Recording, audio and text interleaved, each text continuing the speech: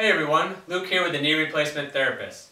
In this video of the Knee to Know Show, I'm going to share with you a simple 10-minute or less routine you can do first thing in the morning to decrease knee stiffness, get the blood flowing, and get off to a good start to start your morning and start your day.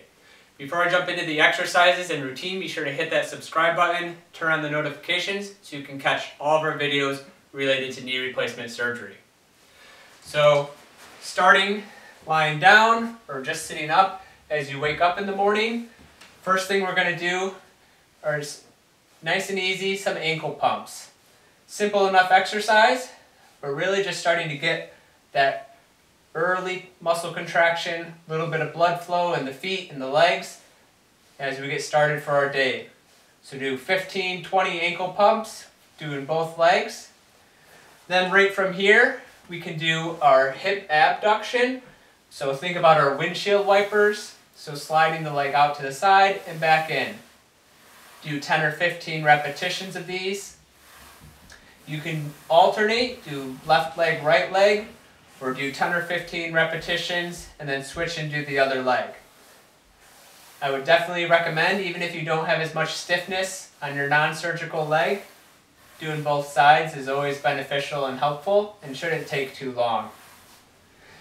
From here, we're going to let the legs stay straight again, and we're going to do our quad sets, pushing your knee down into the bed or wherever you are, feeling that muscle contraction through your quadriceps, through your thigh muscles.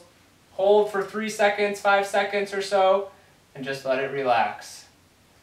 Again, you can do this with a towel roll under your heel, have the leg propped up a little bit, but not really necessary. You can still get the same benefit, straightening the knee, early contraction of those quadriceps, and relax.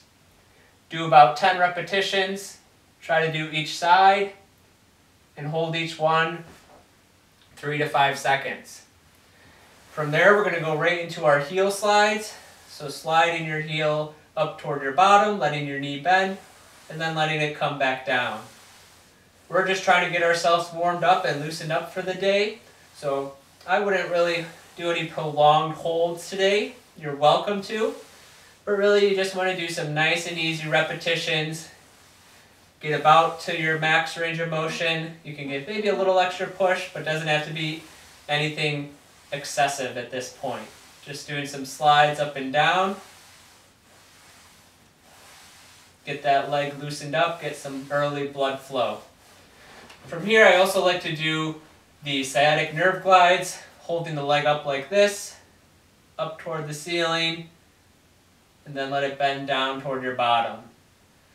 Same idea, we're not exactly holding it, we're not trying to hold it or get excessive range of motion, but again, just getting those early contractions and joint movement through the knee and the leg.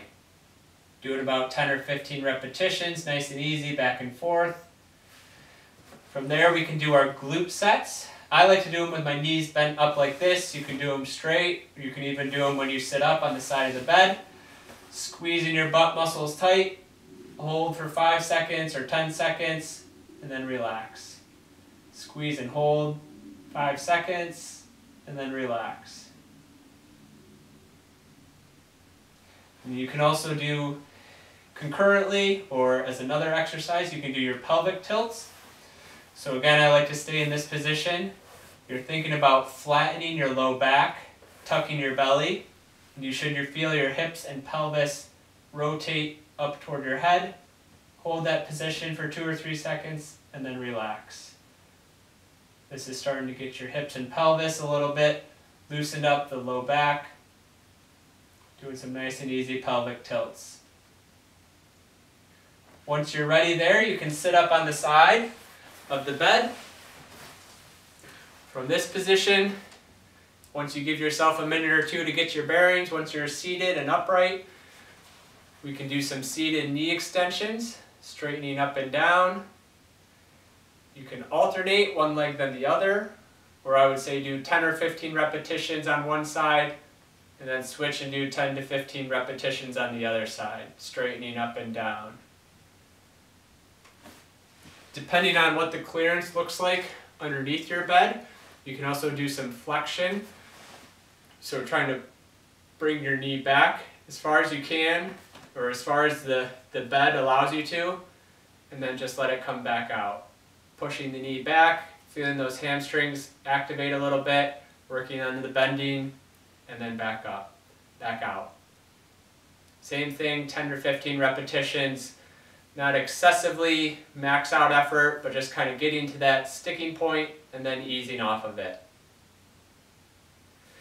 And then the last thing I like to do is just sitting up on the side of the bed, scoot yourself so your feet are up on the floor, and you can push up if you need to, or you can do it with your arms crossed if you're feeling good, and just do some sit to stands up and down. Maybe do 5 repetitions, working your way up to eventually maybe doing 10 repetitions. Depending on what phase you are in your rehab, if you're still using a walker or a cane, I would grab that now and do a little bit of walking throughout your home, throughout your apartment, wherever you may be. A little bit of walking to loosen up the legs. Maybe you're walking in to use the bathroom at this point. But just getting around, it doesn't have to be very far, very long distance, very fast, anything like that. But just doing a little bit of walking throughout your home is another great option after going through this relatively simple early morning exercise routine that's going to hopefully decrease some stiffness and get you moving, get your body moving, get your legs and your knee feeling good first thing in the morning as you are about to go and attack your day. So I hope you found this video helpful and insightful. Please be sure to hit that like button, hit that subscribe button again, leave your questions and comments below. Thank you very much for watching.